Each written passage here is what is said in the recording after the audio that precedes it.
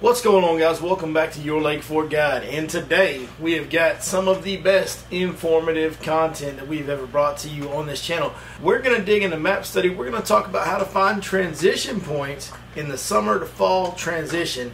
That's one of the questions I get asked the most is, what do you mean by transition points? Not only am I going to explain that to you today, I'm also going to show you how I go about locating them on map when I'm getting ready to go onto a new body of water. So hopefully this will be able to help some of y'all. So stay tuned to today's episode of the Guides Network right here on Your Lake Fort Guide.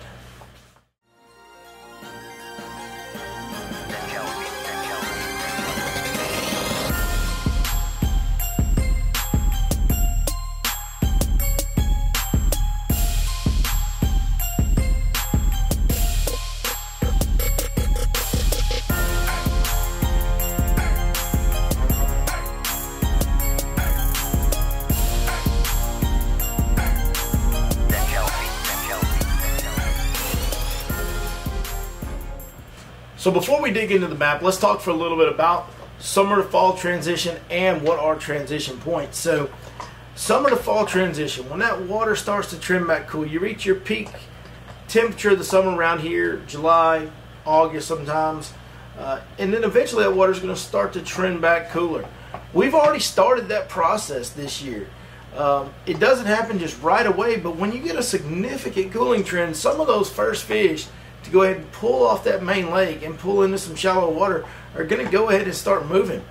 It's a really weird deal. It's a very unique deal this time of year.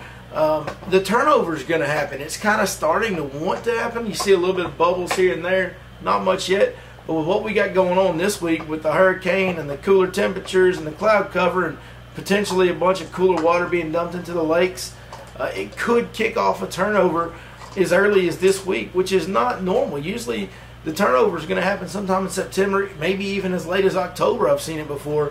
But this year everything is a little bit cooler. The temps never reach as high temperature as they normally do. So right now we're dealing with 84, 85, 86 degree water right here at the end of August, which is a little different than normal.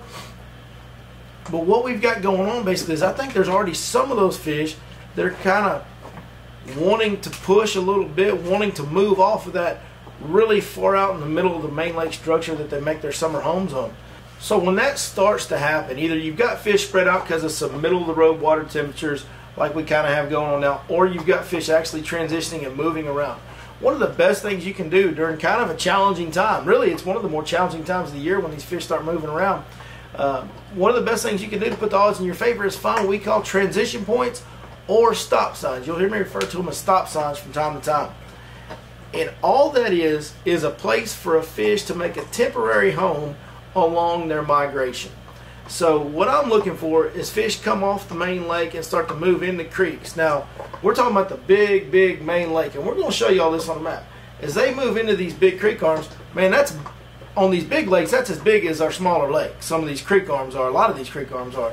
So even though they're moving into creek arms, they're not necessarily going to be shallow. It's going to be a lot of mid-depth range stuff. A lot of, on the shallow side, 7, 8, 10 foot of water, down to like 15, 16 foot of water. A lot of what I call mid-depth range is where a lot of your best transition points or stop signs are going to be. And as these fish spread out and move around, you're just looking for something as they move in and out of the mouths of these creeks, in and out of the inside of these creeks. You're looking for something to create a temporary home that'll gather some of them. You're not looking for big giant schools of fish. You got fish spread out. You got fish moving around. You're not going to find the big huge schools of fish during this time of year when this is going on. So what you've got to find is something that a few fish, a handful of fish, can make a temporary home and give them a good area to ambush prey and feed at. So one of the things that I really like to look for, and you're going to see me talk about that a lot today, is going to be secondary points. And really what I'm looking for is secondary points with creek channels really close by, if not right up against them, because those creek channels a lot of times are going to serve as the highways for those fish. And there's another thing we'll talk about here a little bit later when we're looking at the map, but a lot of times the creek channel will be the highway for that fish, and if it brings it up to that point, well, as that fish travels that highway, now he's got a temporary home, and maybe he stops on it, then another one stops on it, and before you know it, you got 3, 4, 5 fish sitting on a point. Maybe you can pick off a few of them. That is a really good example of what we're talking about when we say something where traveling fish, spread out fish, just gather a few of them, make a little temporary home for them. If this was still hot summertime, we'd be looking for offshore big houses, humps, pond dams, road beds that can gather big numbers of fish. These can be very subtle, very small pieces of structure because we don't have to hold a bunch of fish. You're not going to have big schools of fish when this is going on. So this discussion today is designed to really help you find some stuff that can really help you be consistent in the challenging time of year, like we're going through a little bit now, starting to go through, and we're about to really go through as the turnover happens and we transition from summer to fall. It can be one of the tougher times of year to stay consistent day to day. Another one of my favorite things to look for is docks. Docks at the mouth of coves and creeks, docks inside the mouths of coves and creeks that have some deeper water on them. Again, just like the point, if a dock has a creek channel swinging up to it or really close to it, man, that's really good. So those are kind of some of the stuff I'm looking for when I'm talking about transition points or stop signs.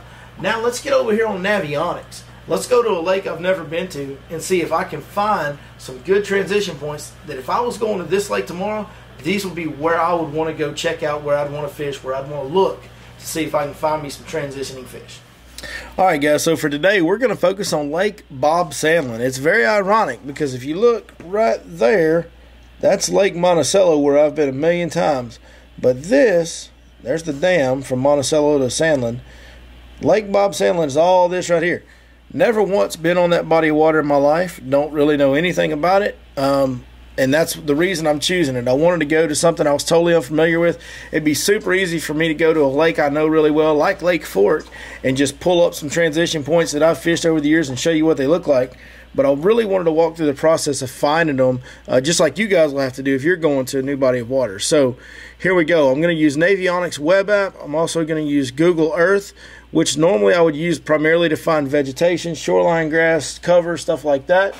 But in this case, we're not going to really, I don't think Sandlin has a lot of grass from the little bit of knowledge I've heard about it. But one thing that is interesting, even on Google Earth, if you look right here, that's going to be a hump, guys. Here's going to be another little hump. These are going to be some shallow areas that you can see kind of sticking out like a sore thumb by using Google Earth. And I bet if we go over here to Navionics and zoom in right there, it's going to show us or confirm what we're seeing there. Yeah, right there you can see it says shallow area right there, plain as day. And here's that other little hump, and here's those little flat areas over here close to the dam. So all that is confirming what we're seeing. Now, one thing that sticks out like a sore thumb, I said we're looking for transition areas. So if I zoom back out, we're going to look at the main lake here. This is the big part of the main lake right here on Bob Sandlin. As these fish move in off of the main lake and start to move into a creek arm, one of the first things I see is this little point right here. This point right here, now you look at the depth on that, that's perfect. You got 11 foot on top, 10 foot, it's summertime, maybe 9 or 8 foot. Either way, it's in that good transition depth zone that we talked about. Anywhere from 7 foot down to 16 foot, something like that. Now, there's a creek channel over here. It doesn't swing in real close. It kind of stays closer over to the other side. I really wish that creek channel would swing in off the end of this. That would make this like an unbelievably, on paper, an unbelievably good transition point. But as it stands, this point is so obvious and so dynamic. It's such a dynamic piece of structure that I'm definitely going to put this one on my to-do list, so to speak. I'm definitely going to be fishing this spot right here at some point in my day on Bob Sandlin if I'm going there tomorrow. Perfect location, mouth of a major creek arm, right next to the main lake. Great dynamic point sticking out like a sore thumb. That is a really obvious, good secondary point, transition point, stop sign, everything we're talking about. You know, this hump here is almost too shallow to fish this time of year right on top. I would maybe look at this other times of the year, but like springtime, fish moving in pre-spawn, that would probably be one that I'd want to hit. But right now, it's not really something I'd consider.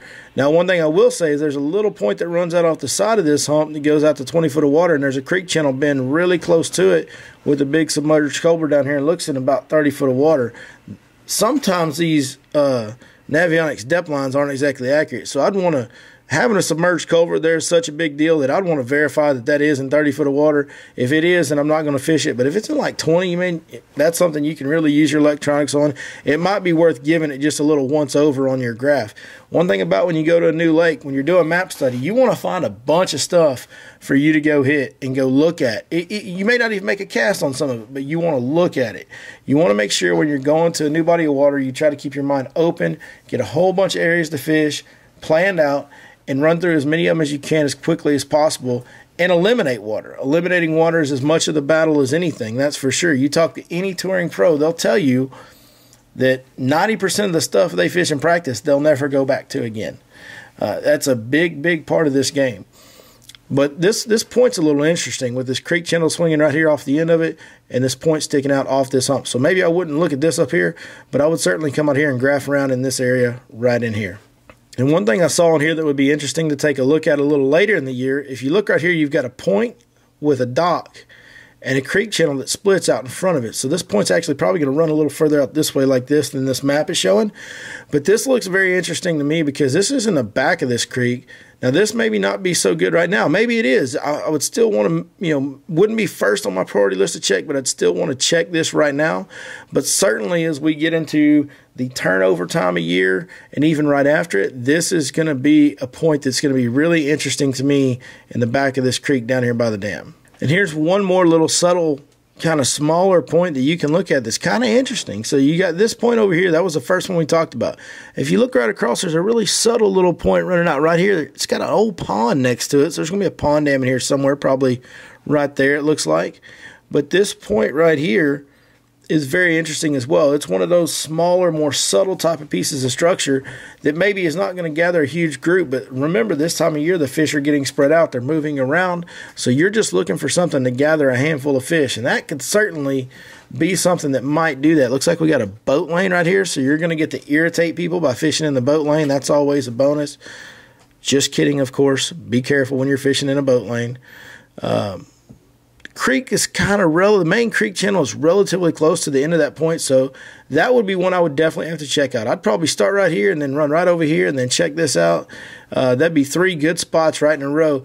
Also, one thing I really like about this right here, it's a natural funnel point of a little bit. If you look, is you got the big body of water out here, and then the creek kind of broadens out back here, but right in here is a natural choke point. All the fish that are going to funnel into this creek are going to get condensed in this area right here by this point and this point. And there's that other point right there that we were just looking at. So you got a couple of good fishing spots, good pieces of structure in a natural funnel point. I don't know. You guys that are from Sandlin that fish it, let me know. Is this like a hot spot area? Is this a good area? This looks like this would be something that would be a really, really good area to fish when fish are transitioning and moving around. All right, so this is going to be the creek right across from down here on the lower end of the lake. One thing I noticed about this creek is it really holds its depth way far back into the creek. If you look, this is a deep creek. It's 40, 30 feet out here, 40 feet. That's crazy deep. And even back in here, it gets down to where pretty narrow creek, but it's still 25, 27. It's a deep creek. Now, there's a marina right here. Man, that's interesting. So this creek is probably going to take a little bit longer for these changes to take effect because it has so much more water volume in it. But this marina being back here and having a point at the mouth of it, and then having a bridge that serves as a natural funnel point again, this is another interesting area right here. This would definitely be a marina. I don't know what it looks like. I have no idea. Like I said, I know nothing about Bob Sandlin, but I grew up fishing Lake Conroe, and we used to fish marina slips quite a bit whenever this time of year comes around. And even in the summertime, we fished them a lot. Having these marina docks right here with a point at the mouth, with a funnel point, that's looking like a good little area to maybe have a few fish stop when they're moving around, create that temporary home. Plus, that being a marina, there's more than likely going to be some residential fish that are going to be there already waiting on you. Then as I scroll a little further back in the creek, I find something that's interesting to me back here. See how this creek channel swings right up against this point? There's going to be a little ridge that sticks out here that's going to run the edge of this creek channel with that little bend in it and then a split right here. That is going to be another area that as these fish transition further back. Again, this one may take a little longer to develop, but that's going to be an area that is going to be a great stop sign when fish really start making their fall migration, when they start moving off the main lake and getting back into creeks. This is going to be a spot I would definitely, this is something very subtle. It doesn't stick out on the map. It doesn't look like much of anything on the map right here if you look at it, but man, that is a high percentage, could be a really good subtle out of the way area for you to really kind of get right in a hurry and find you a good limit of fish or something sitting right there at the right time of year. And here's something else. This isn't anything other than just a general map study tip. This is off topic, so pause what we've been talking about. Here's something new, because this doesn't have a point on it. It's not anything special. This is just something I know from studying maps over the years. See how straight this blue line is? No creek flows that straight. Very, very seldom will a creek flow that straight. But if you look at these contour lines where they kick in right here, boys, that's a creek swing. Anytime you see some odd contour lines, you got contour lines flowing with the blue line, flowing with the blue. What is this? When you see an odd contour line sticking out off the side of one of these blue creek channel markers, the creek actually swings over here and makes a big sharp turn. Like in the wintertime, pre-spawn, that's probably going to be a great creek swing in the pre-spawn right there. All right, so here we are, one more creek up. And essentially what I'm doing now is I'm going from creek to creek up the lake, and I'm looking for the most dynamic pieces of structure and the best pieces of structure that I find to be transition stop signs in the mouth of every cove, every creek. That's what I'm looking for. So this is the next cove up that same bank from that last one. We've got a really shallow hump, 6 foot on top, 5 foot on top, something like that. Somebody's caught some fish here because they put a fish icon on here. These are public. General public can add these spots on here. But a really nice hump. Great hump. Out in front of a point, a secondary point inside of a creek with a roadbed running right off the edge of it. So, hey, you know what I'm saying? We got an old submerged culvert right here. I'm going to graph all this. I'm probably just going to straight pull up and fish the top of this hump and drag down the sides of it a little bit, especially if there's any wind blowing on it. Pick up my old shaky head. Man, this is good. This looks really good for a stop sign at the mouth of a cove or a creek. That's a pretty big cove right there, split creek, whatever you want to call it. That looks really good. That would be on my top echelon of I've got to hit that as a stop sign and transition right there. Now, I know Bob Sandlin does have a few docks on here, and the map shows some of the docks on it, but you know, a lot of times when you go to dock fishing, you go to a lake that's just slap full of docks, it can be overwhelming. Which docks do you fish? So I'm about to show you guys a good example of a stretch of docks that I would fish during this transition time. This is the main lake right out here. And if we scroll down into this cove, you'll see this creek channel kind of swings in here and favors this side of the creek a little bit, especially in front of these two docks right here. I don't know these two docks. I've never seen these two docks, but they look like they've got decent depth on them. I would fish this stretch. See how this whole cove is isolated? You just got 4 docks. Very isolated docks. Creek channel swinging in close by them. These would be docks that I would pick out on a map out of a lake full of docks and go, these are a little more isolated. These have got a creek channel in front of them. They've got good depth. This looks like some docks that I want to hit right here. And I'll zoom out so you guys can see where that is. So hopefully y'all can kind of tell. Blue Tower Cove, it says. I'll tell you what, I'm really starting to like Bob Sandlin a lot looking at it on the map. As I look here, these docks are going to be a little bit shallower, it looks like. But one thing I like about these docks, if you look, there's a roadbed running right down this side. This is a roadbed running down this side of this creek right here. All the way from the main lake, comes right in off the edge of that point. Love it.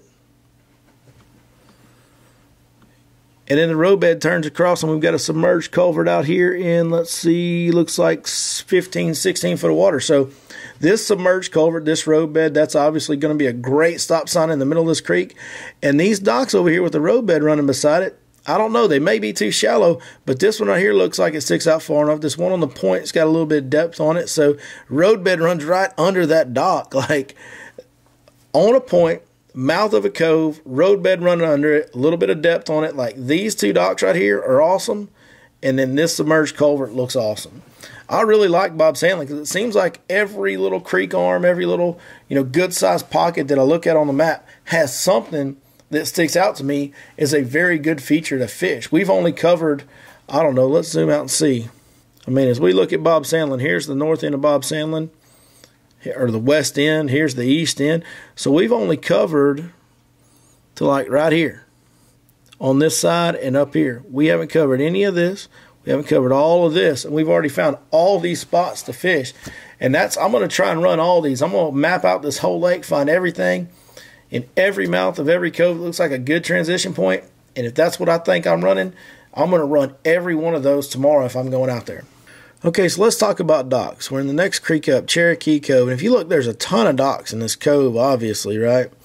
And as I look at all these docks and I look at this creek and I look at this cove, a couple spots stand out. Right here, these contour lines get real tight, which tells me that creek may swing a little closer. Either way, this dock, these little docks right here, out of all these docks, this little small pair of docks right here, that's the one that piques my interest the most because that creek channel is the closest to those docks. The contour lines are tight. They're going to have good depth on them. So out of all these docks, this is the docks I'm going to pick out the fish. Maybe this one too because the contour lines are tight. Tells me maybe the creek channel swings out a little bit outside of this blue line.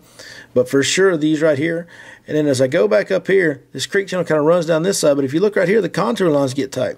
Again, like I told you earlier, that tells me that creek probably does more of this than what the map is showing right now. So I'm going to at least side scan this, follow the creek channel with my side scan, find out how close that creek channel gets to these docks, and I'm going to check some of these docks right in here as well. All right, guys, right here, a couple more creeks up, and I saw a couple other, stretches of docks, but they were basically the exact same thing I just showed you, so I didn't want to just be repetitive in this video. But here's another interesting point right here that we're going to look at that looks like a really good stop sign. As we get into the main lake out here, mouth of this creek right here, there's a little creek flowing out here. See that? That is a feeder creek, a secondary creek coming into this creek, blending with the back. So you got a creek junction right in here somewhere. This runs right by this little bitty point. See this point right here? This little secondary point. I love this little secondary point. Sticks out there, 10 foot of water. I got a dock on the side of it. I got a point. I got a creek channel. That's like 3 points of excellence. This is going to be a very high percentage transition area right here. Has everything you could want. Mouth of a cove, close to the main lake, got a point sticking out with some good structure, got a dock, got a creek junction close by with the main channel flowing right off the end of the point. It doesn't get much better than that for stop signs, transition point type of areas. That is a great looking spot. Somebody from Sandlin that fishes it, if y'all have fished this point, let me know. Is that spot legit in transition times of year? Okay, guys, we're getting to the point of the lake where it starts to narrow down. As you can see, we're up here on the far west corner right here. What I like about this is if you look, you got the big main lake out here, and this basically forms into a major giant creek arm right here. And then if we zoom in on it, there's a natural funnel point right here. Okay, then we've got a point with a dock, and we've got a submerged bridge from the main channel. The main channel comes in right off this point. Very similar, right? Main channel swinging right off the edge of this point. Submerged bridge, roadbed running off it, dock on the tip of the point. Man, I'm liking all of this. I would even probably come over here and fish this boat ramp right here. I don't know what boat ramp that is, but I'd probably fish that too. But that is another good transition point. Well, all right, guys, I could keep going on that map and probably keep finding some more spots. I mean, that was a pretty in-depth map study of finding transition points. We covered a lot of the lake. We didn't cover it all, but it started to get a little bit repetitive. We're finding a lot of the same stuff. But you can hopefully take those lessons, and now maybe some of you that have always asked me, what are transition points, what are stop signs, maybe now you'll understand exactly what I'm talking about when I say that. Those spots are very effective. They're very good. A little bit smaller pieces of structure, a little bit more out of the way, a little bit less obvious, but they help you stay consistent in the tougher times. Anytime it starts getting tough, fish start spreading out, moving around, these are the type of points that I depend on to really help me keep putting fish in the boat day in, day out consistently. So like I said, hopefully that'll help some of you guys, man. We're going to wrap up the map study on summer to fall transition spots, and y'all use those tools and go check them out. Now, I will tell you, if you want to find some of these spots on Lake Fork, the easiest way to do it is to subscribe to the Fish Life app Lake Fork Premium Package. And if you go on there and do that, over the next month or two, you'll definitely see a lot of transition points as these fish start to move around. We'll be doing fresh updates this coming week on Lake Fork, as well as all of our other premium packages as well. Unfortunately, Bob Sandlin is not available on the Lake Fork Fish Life app, but many of our lakes around here are. Lake Fork, we even have Sam Rayburn, Salida Bend, Ray Roberts, Texoma, Louisville, Grapevine, Hubbard, Lavon, just tons and tons of lakes available on there. And as these fish start to transition and fall, you can bet those waypoints will be kept up to date with those fish movements.